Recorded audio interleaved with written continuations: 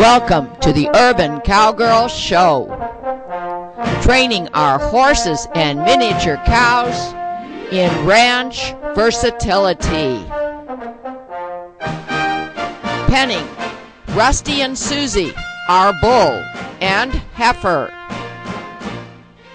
Roping Rusty with Morgan horse, Semi.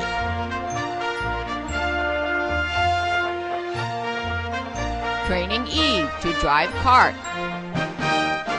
Training Eve to work over her haunches with a motor cow simulator. Training Eve to lay down.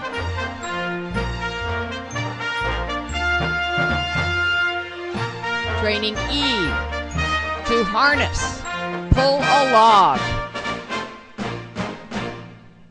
Training Semi to harness, pull a log on turf.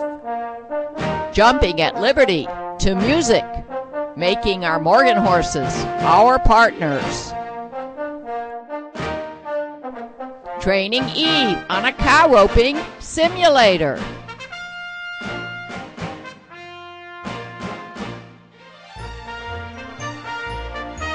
Training on our driveway, which is covered by sand, so we have a straight track. Stepping over poles, jumping over crossbar jumps.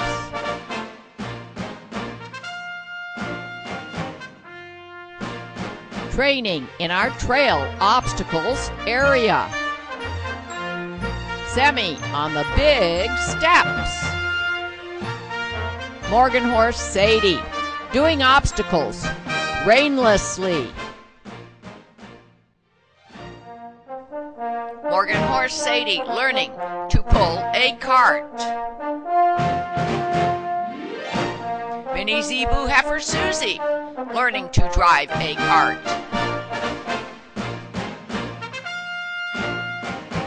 Bull Rusty learning to pull a harrow.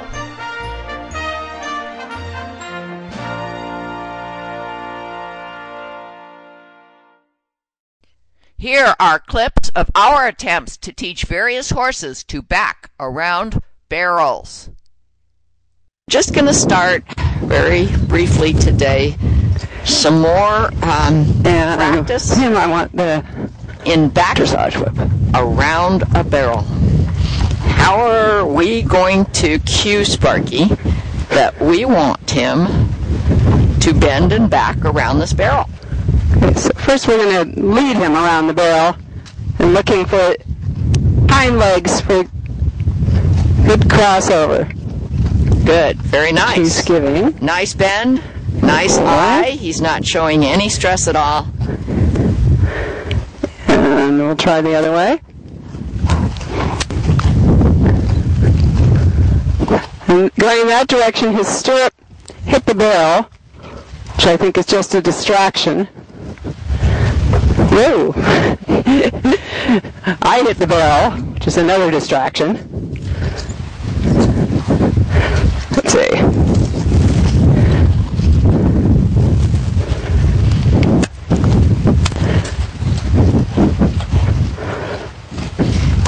Just want to make sure that we can cue Sparky.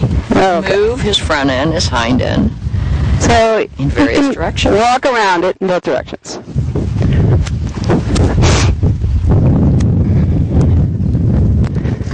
Okay. The stirrups are down again, and they might hit again. But I think going backwards, he's not going to be quite as close to the barrel. So I'm going to ask him to, I guess, keep his bend. Come on. Good boy. Huh?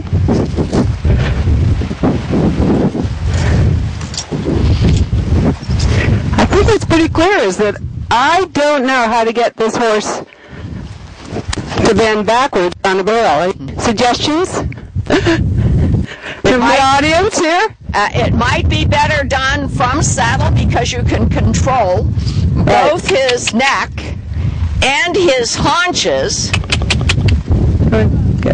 to make him bend around the barrel and go backwards. We might choose to do that. Okay, let's see. As a next step.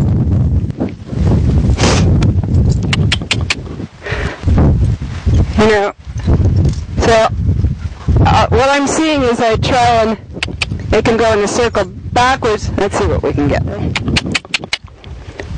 Okay, so good.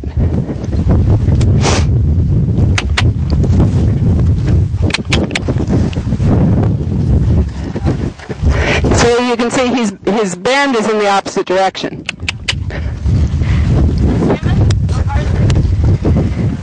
Yes, I think. And that's why I say if you can... He's willing. Look, he's finally saying, okay, you want to back up and go in a circle. He's doing the basics of what I'm asking because there, good boy. Okay, now he's doing one step crossed over, good. But once again, okay, good. Another way you might be able to do this is with ground driving. Have you ever ground driven him? No, I haven't. Then you have control over his neck and his haunches at the same time. But first we'd have to make sure that he'll ground drive for you. Good. And not be concerned about the ground driving lines touching him in various places. Right. Here are clips showing thoroughbred gelding Lotus during his first ground driving lesson around the barrel. What we're doing today is a first time for Lotus. I believe he's never been ground driven? No. Okay. So we're just going to do very minimal instruction and trying it out with Lotus. He's been lunched. He's doing fine. It's a windy day, but not too bad. So we feel safe that we can continue in spite of possible weather distractions. Now Lotus has on an O-ring snaffle. And for those of you who perhaps don't know what these bits are called, this is an O-ring, and it's got a piece of metal that's broken in the mouth, which is good control for stop and start and right and left. Now Lotus knows a lot, and lunging is nothing. Jill used one long line here to lunge him in a circle, and he was just fine on it. You can probably hear the wind because he has never been ground driven. We're going to start very slowly, and I added here, let's see if we can zoom in on this. This is a quick release onto the ring of this Sir Single. Quick release so that if we get into trouble, we all know that we pull down on the sleeve and this releases from the ring. Again, because of the wind, I'm being very cautious when I approach Lotus. There we go. Quick release is back on. Now, what I'm going to do is connect. These are long lines. Connect these long lines. They're not expensive to the O-ring of his bit. I'm going to go through the ring of this quick release.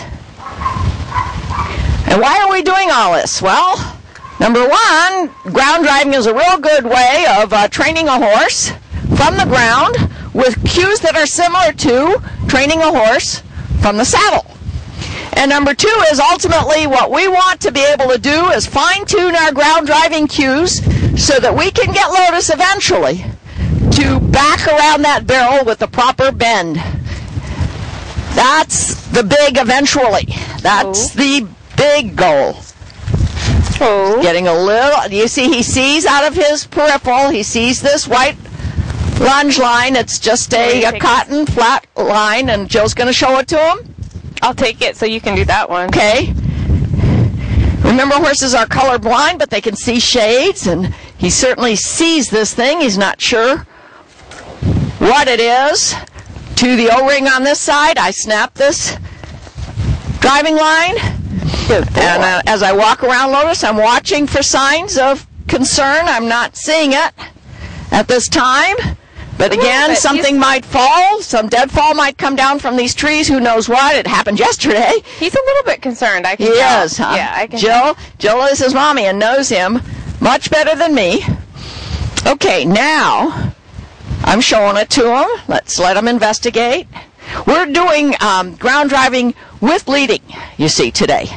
Okay? He's going to start getting used to the fact that when you lead him, I'm going to be doing things with these ground driving lines with my fingers, explaining to him that I want a right-hand turn, a left-hand turn, maybe a whoa and a back. Okay, so I'm going to walk around here, remembering that strike zone is right about here. You want to stay hula hoop away from his back legs. Okay, now I'm going to stay way back, but you see I'm connected to his mouth with these ground driving lines. And one other caveat. These are long lines, very long. And I'm not going to let them drop onto the ground and possibly wrap around my legs in case he does get spooked and starts running. So I'm holding them in my left hand. I'm using the lines as if they were reins. And Jill is just going to walk them around. I'm applying ever so slight, a tug, a give and a tug on the ground driving lines, which he feels at his mouth. Good boy. Good boy, Lotus. Good boy. And we might as well start teaching him. Ha. Ha means left. So I'm tugging a little bit on the left.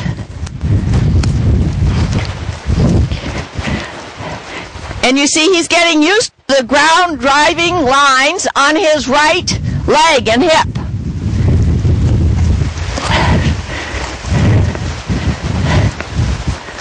Now I'm going to say G. G, Lotus. G. G means go to the right. This is harness language. Good boy, Lotus. Good boy. G, Lotus. G. Tugging a little bit on the right. He hears his stablemate calling to him. Let's go back towards the camera, Joe, because there's something I want to do close to the camera.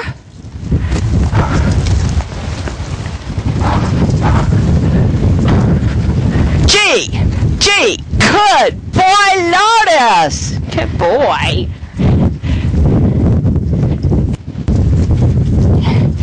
Steady. Ho. And although he was going to hoe anyway, because Jill was asking him to, at his head, I just did a little bit of a tug. I want by association for him to understand the words and the fact that even though I'm way back here, I'm controlling, or asking for control of his mouth. Whoa. Oh, good boy, Lotus. Oh. Now, one other problem that has been happening, and I haven't mentioned it until we stopped, is that he keeps flipping his tail over the ground driving lines. Which, yes, you see something we have to get. Maybe he'll stop doing it eventually. We don't want to be pulling right or left if his tail is putting a pressure on it. One more caveat. Do not wrap these lines around your hands or your fingers. Always make sure that if you do have a spook and need to drop them, they're not wrapped around any appendage of yours. Now I'm going to ask him. This is critical. Whoa, whoa. Okay. Whoa, Lotus. I'm asking him with my right ground driving line with a little tug, a little direct rein. Now I want those haunches to come over. Let's see if we can do that. G. Whoa. Whoa. Good boy. And then here's the critical move. If we're going to get him back with the right bend around that barrel, we're going to ask him to back. Small steps, if possible. See how the tail is switching a little bit due to his stress, probably. Okay, now I'm going to ask him to back. I'm going to go maybe 3 steps back. Lotus, back. Back. Little back. Tug. Back. Good boy. Back. Good boy. Good. Whoa. Good boy. Whoa. Tommy Garland, he always gives his horse, he's an Arab trainer in RFT, he always gives his horse 3 chances with verbal cues. That's whoa, whoa, and then the third whoa. If they aren't absolutely ready to whoa, he'll use whatever pressures he needs to reinforce the request. Now we're going to do some figure eights right here in the shade. Smaller circles.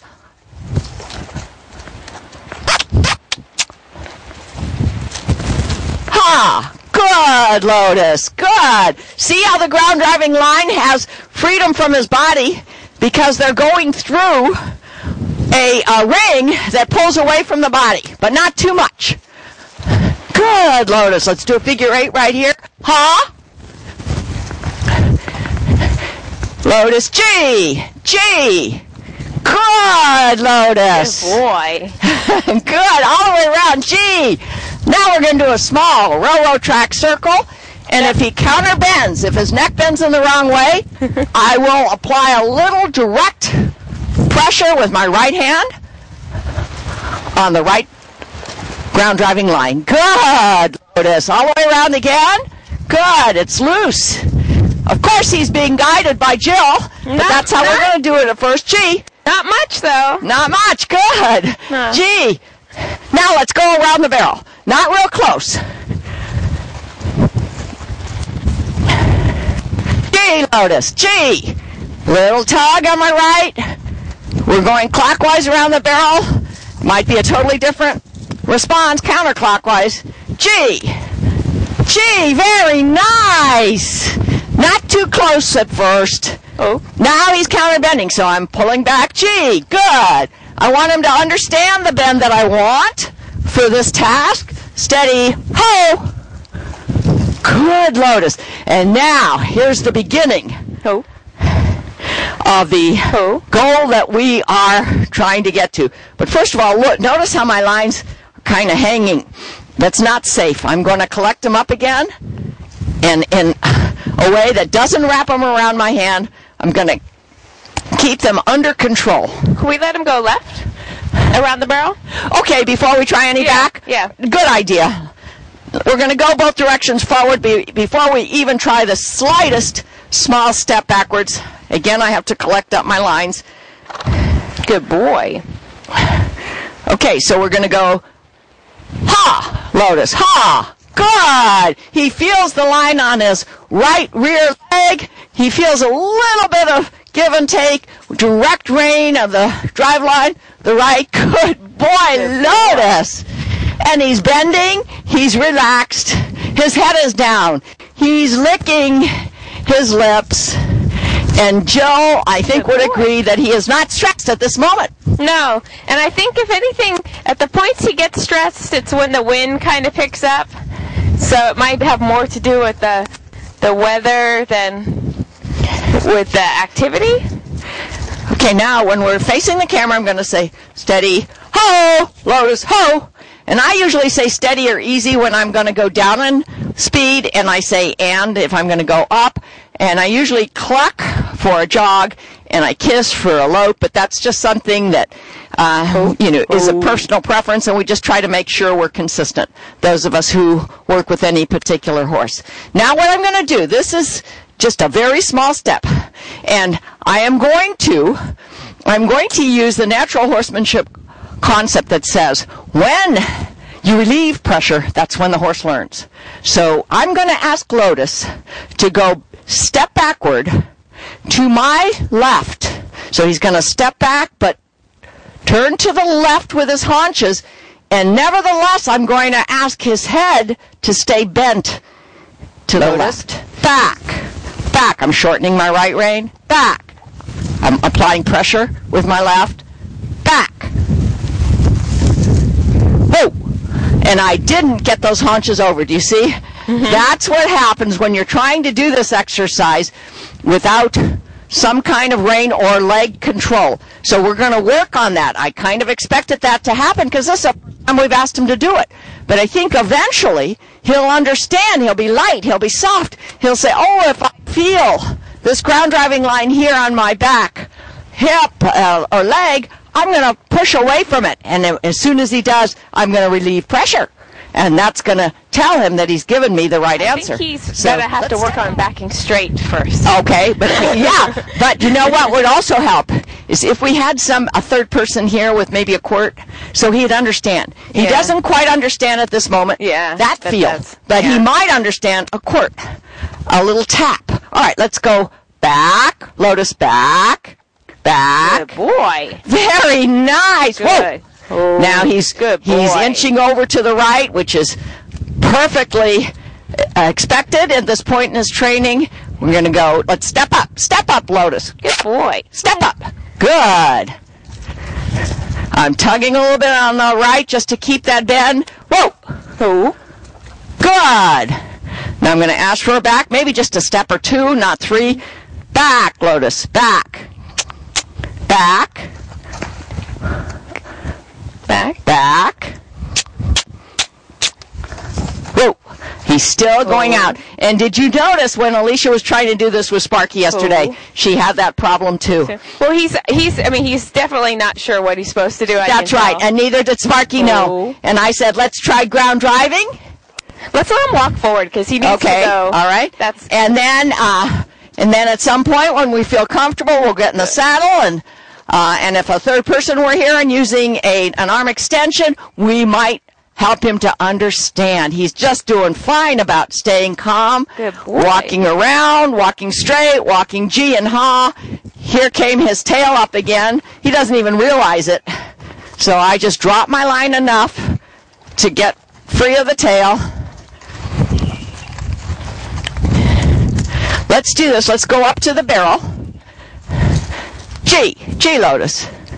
On the left side. G, ha, Lotus. We're doing a serpentine here. Whoa. Whoa.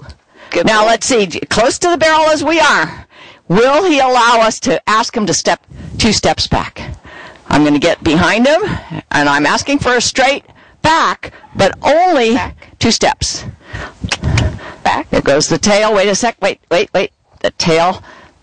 There you go. All right. You see why I didn't want these to be too high or too low, but parallel with the ground. Okay. Lotus, back. Give and take. Good. 1, 2. Whoa. Good boy. Good, Lotus. Good. Now let's step to the right a little bit. Step up, Lotus. Step up. Good. Whoa. And that's the way we may do it, a quarter turn at a time. Again, the tail went over, probably because he's stressed. All right, you can see how much patience. Yes. And how conceptually this will get him to where we want to go. Conceptually. Eventually from saddle, but for now, much better to have ground driving lines than to just have a lunge line or a lead line in trying to teach a horse to back around a barrel with the proper bend. There are various ways to teach a horse to back around a barrel. Use lead line and arm extension, use ground driving lines, use saddle with rein and leg control. Here are clips of Eve being trained with all 3 methods. Okay, here's another session with Eve. We're teaching her to back around the barrel. We're using a lead line at this point with a cavesson on her nose. We're using visual and verbal request to back in small steps, and then as soon as we get her in position, bent correctly around, we ask her to, let's see what you can do. She's saying over, look at that. Good. We're teaching her small steps, proper bend. Yes. And this is just going to take repetition. Good. Eve is relaxed. She's not throwing her hips out. She's not stiff in her neck. This is Firecrest Easter Eve. My oldest one. Very nice. All right. Now we're going to try it for a few minutes with ground driving lines and see if we can get it that way too. Well, now Eve has some ground driving lines on with a side pull, which gives you a little bit more nose control than does a cavesson. See if we can get her to walk around the barrel and bend nicely. See if we can get her to hoe. And I'm going to leave the camera on this barrel, and we'll see if we can, with the third person, get that bend and the back with the small steps using an arm extension. Good. Very nice. Very nice. We need to keep that bend. A little bit with your right. Drive line, yes. You see the drive line is like the rein. Good. Good, Eve. Reward, remove the pressure. Get the right answer. Slow. Small steps, slow. We want bend. We're getting that. Good. Good, Eve. Good. And Rosie has to stay behind. Very nice, Eve. Very nice. Okay, when you're comfortable, stop her and let her think about it. Now, I am going to, if she starts balking, ask her to step up again. I'm going to step over here with my arm extension down.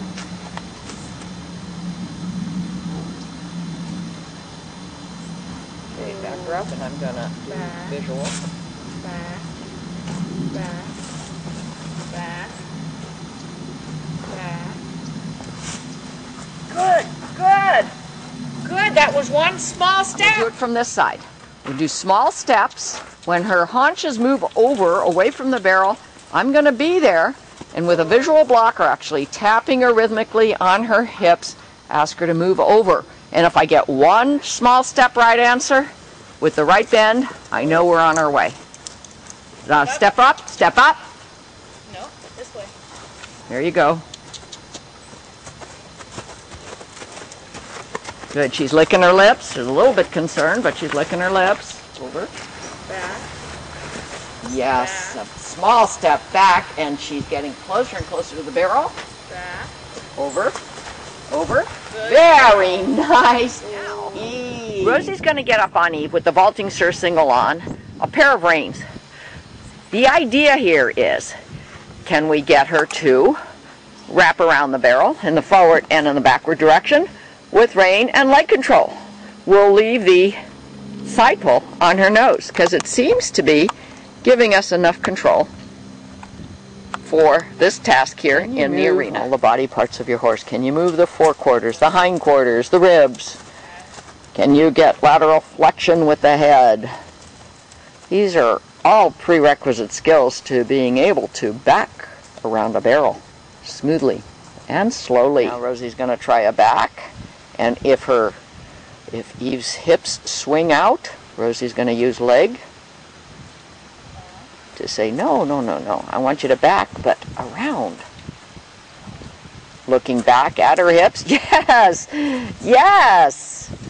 Okay, now if she starts to oh, very nice, Rosie.